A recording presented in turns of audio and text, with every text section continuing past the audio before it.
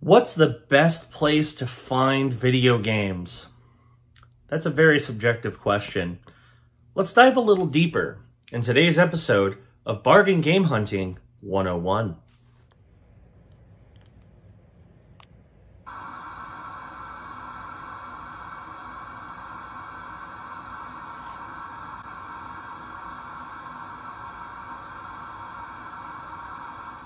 So first off, I wanted to thank everybody for the response to the first Bargain Game Hunting 101 episode. Everyone seemed to generally like it, so I appreciate that. I know that one was literally just a talking head kind of episode, and this one is also. I'm eventually going to add some more interesting stuff like, on location content to it. But for now, I'm just kind of sticking with the talking head stuff. But I do think this insight is still going to help people. That's the goal anyway, is to try to educate you and to help you become the best game hunters you can out in the wild. So today, we're going to go over the different places you can game hunt. So this sounds like a very basic concept, but there's actually a lot of nuance to it.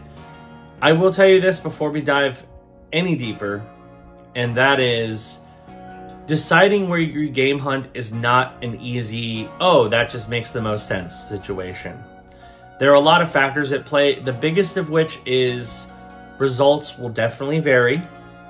There are some places that I know where thrift shops are the place to be. There are some places where pawn shops are the place to be.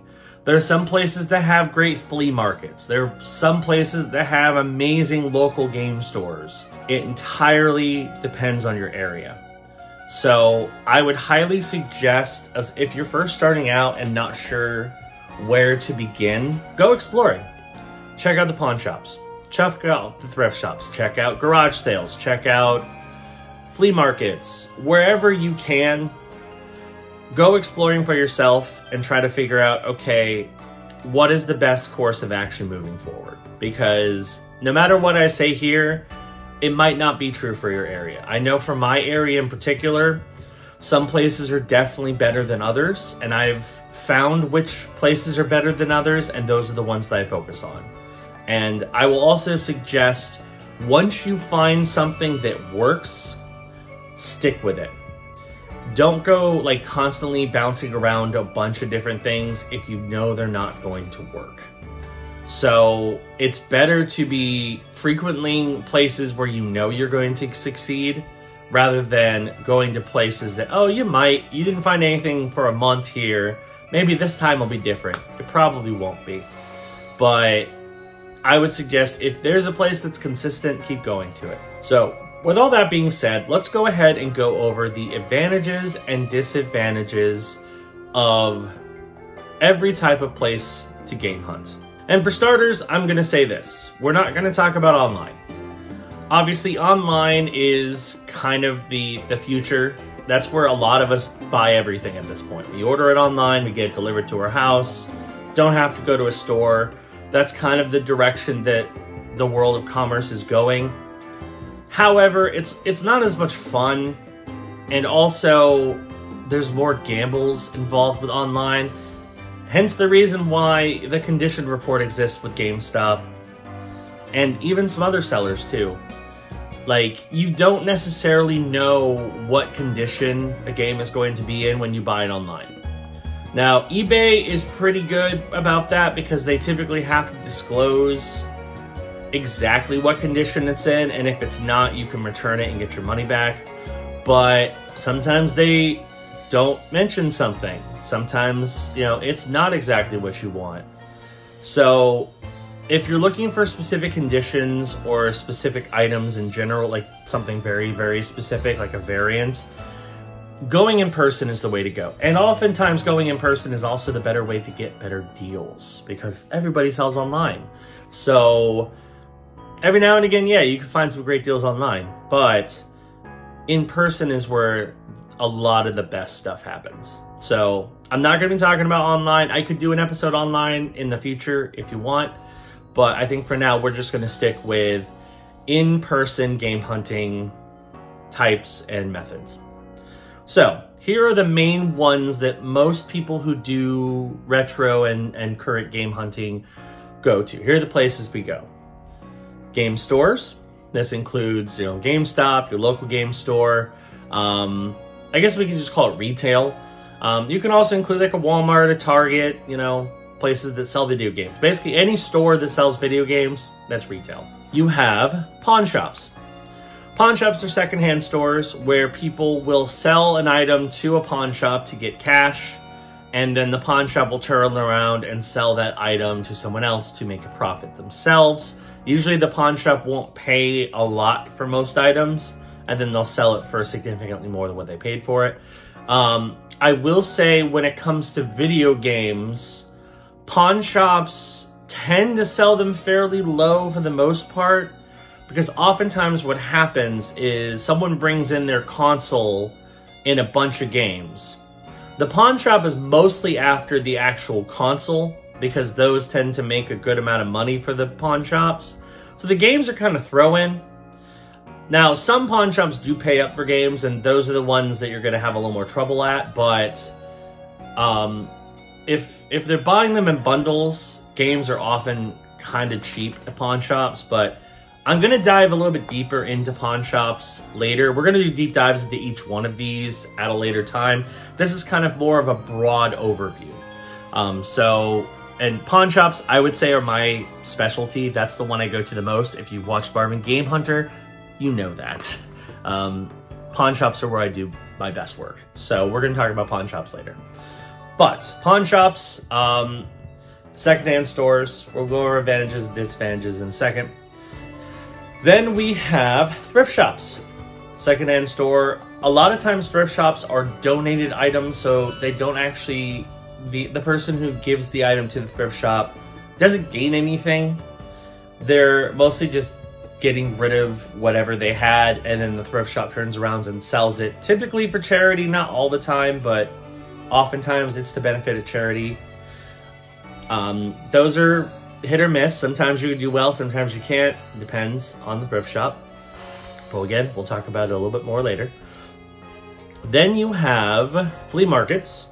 Flea markets are outdoor markets, usually run like on weekends, or, people set up, they pay money to set up a table, and then they sell their items in this location. So it's kind of like a garage sale, but instead of it being at your residence, it's at like a park or a location that's specified for flea market.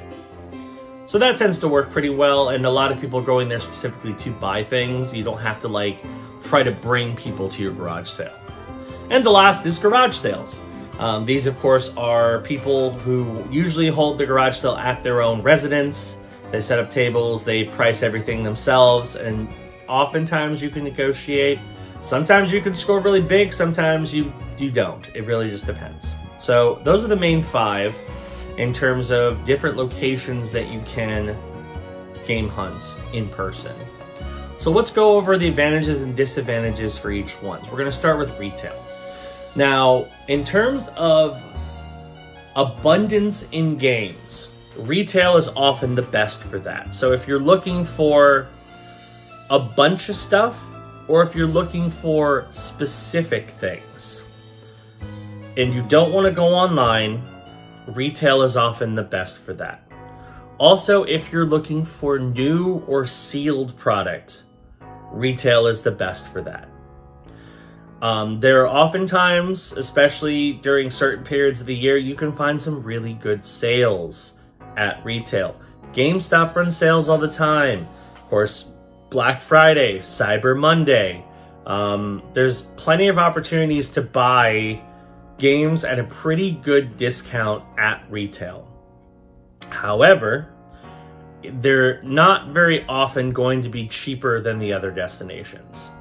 Now, if you're buying a new game, and especially if you're buying a game to play it, if that's your only goal, retail is often a good way to go. The other thing, too, that you have to keep in mind, and this is kind of one of the negatives of retail, is retail is also the most accessible, so a lot of other people will be doing the exact same thing. they won't think about the other methods. They're going to think about retail. They'll go into a store and buying a game that they want. So the competition is pretty fierce at retail when it comes to picking up specific stuff, especially if you're trying to resell. But, you might get lucky. It depends. The biggest things to keep in mind when you are game hunting at retail: pay attention online to sales, pay attention to various discounts, pay attention to specific game titles. Obviously, when a game first comes out, it's probably not going to be the best time to get it for cheap unless you just don't care about that, want to play it when it comes out. In that case, just go for it. But pay attention to sales, pay attention to discounts. I would definitely say if you're looking to get games on the cheap at retail, the best time is, right around Thanksgiving for Black Friday, and then throughout the holiday season. Retailers do pretty consistent discounts on a lot of stuff, especially video games that came out earlier in the year. Those tend to be fairly discounted. Now, if it's stuff that comes out right before, don't expect major discounts, but stuff that came out earlier in the year or stuff that you're willing to hold on, wait for a better price, that's the time to strike at retail. Wait for the holiday sales, and then you can score some good stuff then. So that's retail. Then we got pawn shops. Now, pawn shops have a number of advantages and disadvantages. First advantage, pawn shops, for the most part, not all of them, but for the most part, are negotiable. So when I say negotiable, that means you can talk to the salesperson or the clerk about getting an item for cheaper. Rather than just taking the price that they're telling you, you can attempt to lower the price by saying, hey, would you do this? Now, I know not everyone's going to be comfortable in doing that. Personally, I don't care. Pawn shops are used to it. A lot of pawn shops, they even make a big deal about, we're negotiable. If you want to buy something, talk to us. We'll try to work with you. So just keep that in mind whenever you're going to a pawn shop. If you're not a huge fan of the initial price, ask for a discount. Worst they can say is no, and then you'll just pay the price that they ask for. But being negotiable is really nice, and that is a benefit to a number of these game hunting methods, is that they are negotiable. Retail isn't really negotiable. So that one, kind of the price that it's advertised, that's the price. There are exceptions to that, and I will talk about one of those later. But retail is typically not negotiable, so that's why you kind of have to pay attention to sales, whereas pawn shops are.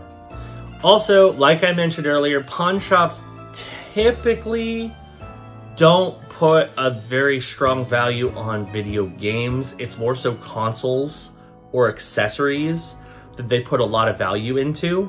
So, they'll buy a bundle that includes a PS5, a handful of games, and an extra controller. The PS5 and the controller they're going to sell for pretty solid profit. The games they basically got as a throw-in, and they'll probably be willing to sell those for fairly cheap. Now, some pawn shops, look up prices, or they price them accordingly. You'll especially see this with Nintendo published games, especially on the Switch. So you'll see Mario Kart 8 priced at $40 at a pawn shop, which, to be fair, that's about what it goes for. If not, that's actually kind of a little cheaper than what you would pay at GameStop for Mario Kart 8. But they'll price it up because it's a Switch game and it's a first-party Nintendo game.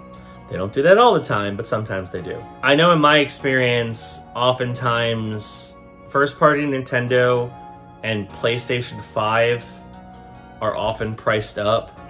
So if you're collecting for Xbox Series, they typically just think, oh, it's an Xbox One game. And so you can oftentimes get it for a discount because they don't know any better. Just keep that in mind, that some pawn shops, if they're not gamers and they don't know the difference between them, they oftentimes by default price up Switch games and price up PS5 games. Also, older games tend to be a bit cheaper. So if you're looking for older gen stuff like 360, PS3, Wii, or older, they usually don't put a lot of value into those. So you can often get those for pretty darn cheap. So negotiable, they don't overprice. Sometimes they do, but they tend to undervalue video games as opposed to consoles. And the other big thing that I think is a huge benefit to pawn shops is relationship building. One of the reasons why I suggested when you go to a various destination, you should keep going to it rather than branching out too far is because building relationships is key, and pawn shops are one of the best places to do that at. So if you've been watching the Bargain Game Hunter series, you know one of the pawn shops I go to all the time is Cash America Pawn. The reason why I go to that Cash America Pawn all the time is, first of all, they know me very well. Anytime I walk in, they're like, hey, what's up? They always check on me, see how I'm doing, say that they missed me. They know what I'm here for. I always look for video games. They usually tell me, hey, here's what we got. If we got anything new, they'll tell me.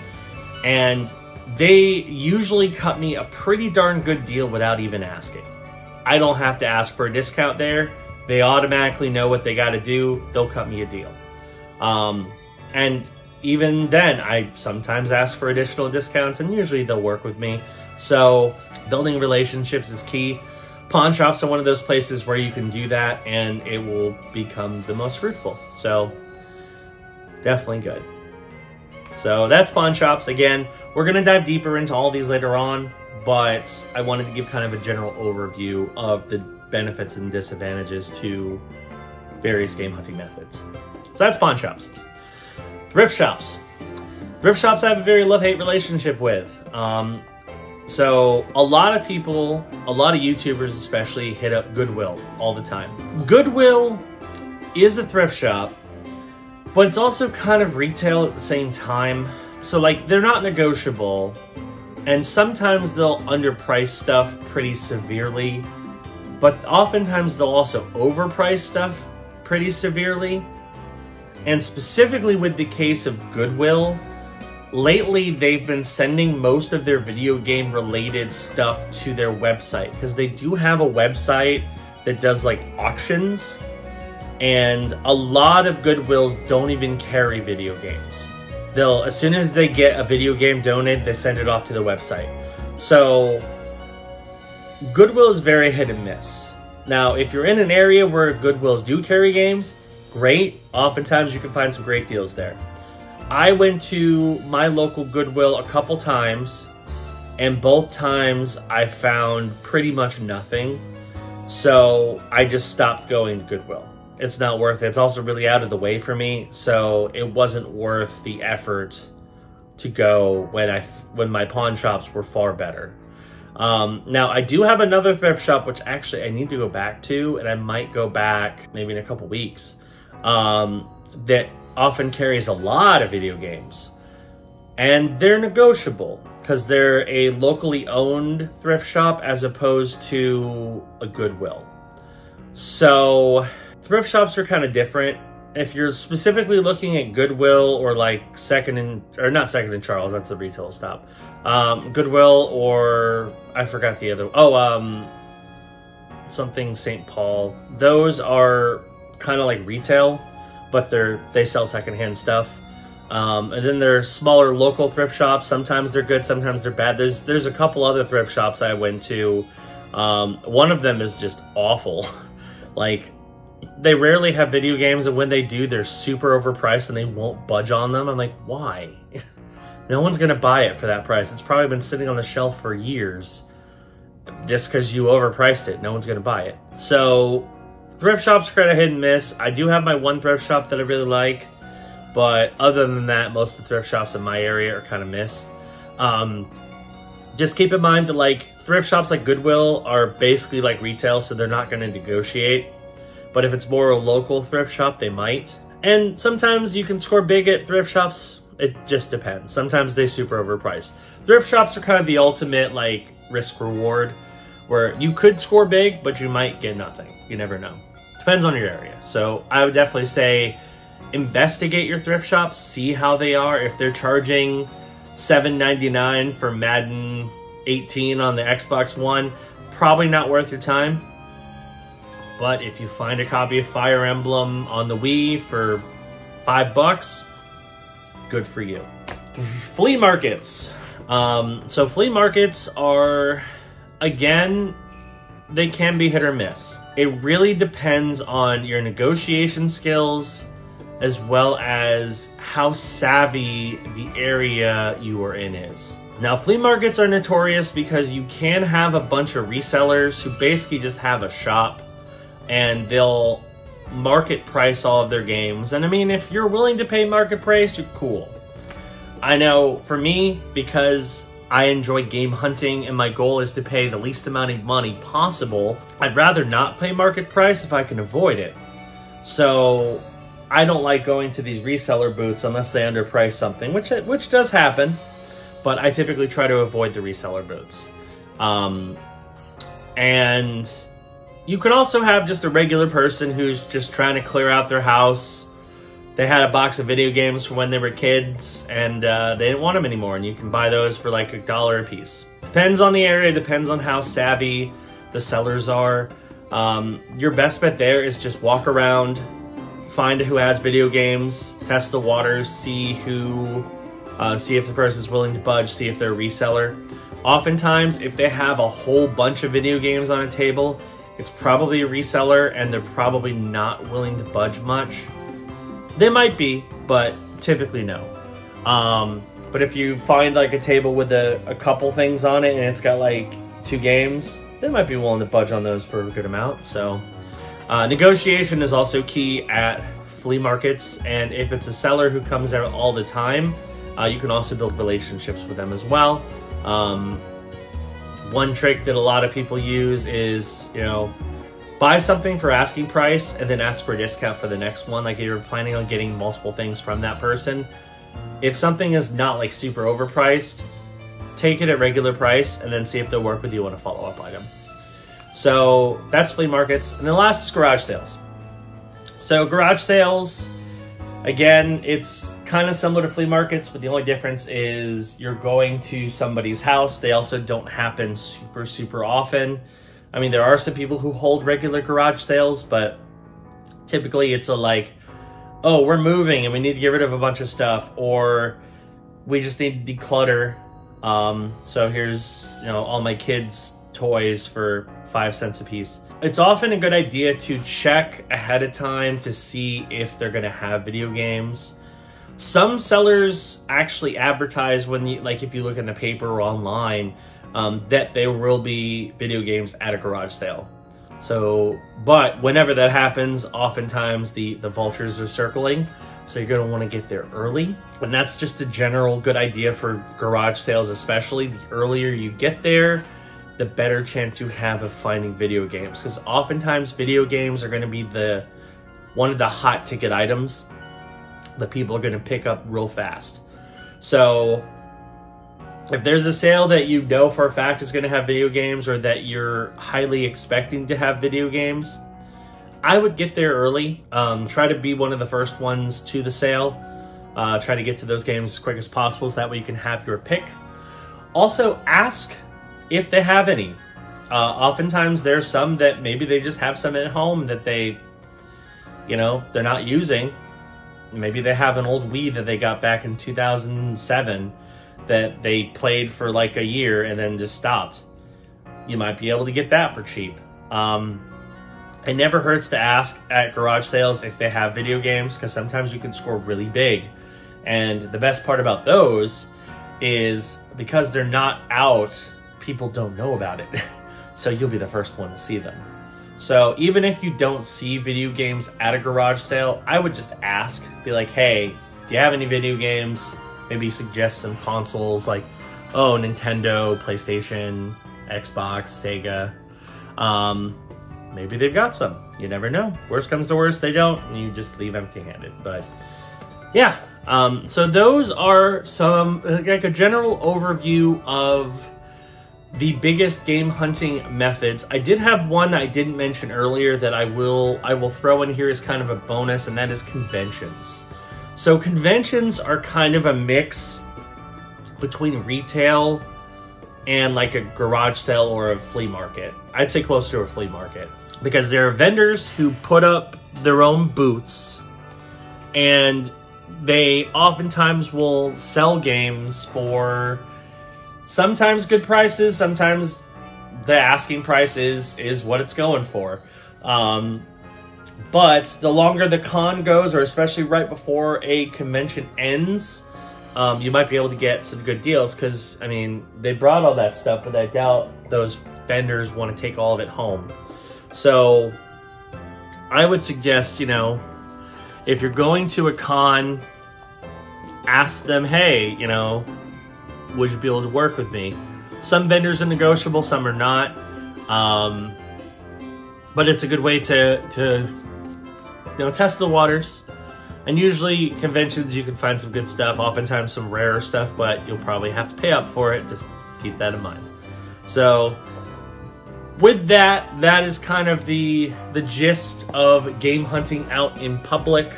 Again, I'm going to dive a little bit deeper into each and every type and give you some pro tips and tricks for each one as we go. But this is kind of just an overview of the different types, so that way you can kind of decide which one is the best for me to kind of focus on.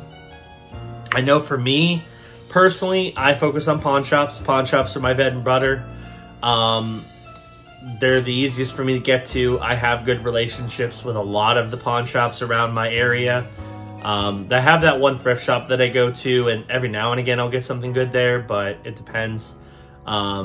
But it's mostly pawn shops that I do well. And retail. I do decently well at retail. So it really just depends on your area. So take a look at your area, and then, you know, use this video as kind of a guide to help you figure out what is the best method for you to be game hunting. And that is going to do it for this episode of Bargain Game Hunting 101. Thanks for watching. Hope you enjoyed it. If you enjoy this content and want to experience more of it, hit the subscribe button, click the notification bell. That way you know when new videos drop. I will try to drop one of these every once in a while. It's not going to be like a regular series, but whenever I have some time and want to discuss game hunting methods, I will try to share an episode. And I'm hoping my next one might be my deep dive into pawn shops. I'd like to do a deep dive into pawn shops because, again, that's my bread and butter, and I think that's the one that I have the best expertise on. But we'll see. We'll see what we get to. So that's going to do it. See you next time on Bargain Game Hunting 101. Bye-bye.